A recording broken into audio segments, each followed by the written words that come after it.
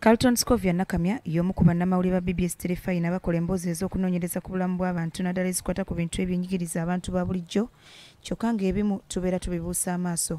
Emboozi za Culton ezikyasembeyo zizo ezikwata ku bulwadde bw'omutwe ng'okusinziira ku mboozi zino abakugu baalaga nti buli muntu asobola okulwala omutwe nga bwe bagamba nti akola obulungi asiimibwa ku nkomerero ya sabbiiti ewedde. Culton yawangudde engule ya African Women in the Media Awards ng'empaka zino zaabadde mu ggwanga lya Kenya. Engule eno emuwereddwa ekibiina ki African Women in the Media nga kiri wansi w'omukago gw'amawanga ga Africa n'ekigendo eky'okuzzaamu amaanyi abakyala bonna abakola omulimu gw'amawulire ssaako okusiima omulimu ogw'ettendo gwe bakola. Okuvuganya kuno kwetabiddwamu bannamawulire okuva amawanga nga Kenya, Uganda, Tanzania, Rwanda, Ghana, Ethiopia, Burundi, Nigeria, South Sudan, South Africa, Somalia, America, Sweden ne Bungereza.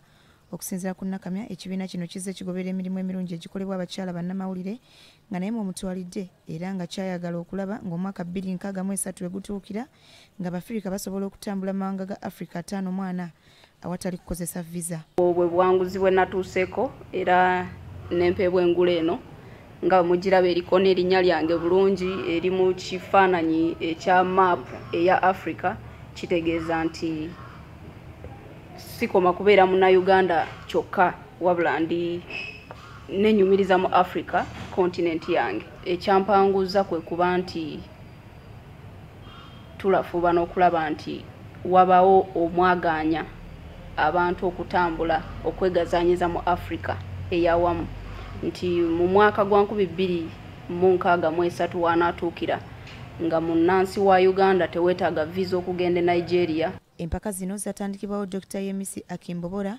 olw'okwagala okusiima bannamawulire abakazi abakola omulimu ogw'ettendo okunnyonnyola ebigenda mu maaso mu Africa. Akulira abakozi ku BBS Telefayina Petro Lutu yeebazizza ekibiina kino olw'engule gye bawadde munnamawulire waabwe newankubadde nga waliwo okuvuganya mu kisaawe ky'amawulire. Njagala okutuusa okusiima kwange ku lwa BBS Telefayina ne ku lwa management eri African Union okutuwa ekirabo kino ekiraga nti twawangudde mu kategori Culton zeyawadde avuganizaamu. Ono yeebazizza abalabi ba BBS Telefayina olw'obwesigwa bwe babateekamu bw'atyo n'asaba bannamawulire bonna gye bali obutaggwamu maanyi kubanga be bakola ensi ebiraba era nga bisiimibwa.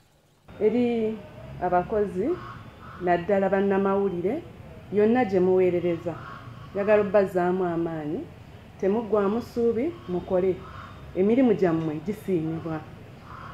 Bw'olaba ensi ebalaba bye mukola mutegeere nti emirimu gyammwe gisiimibwa.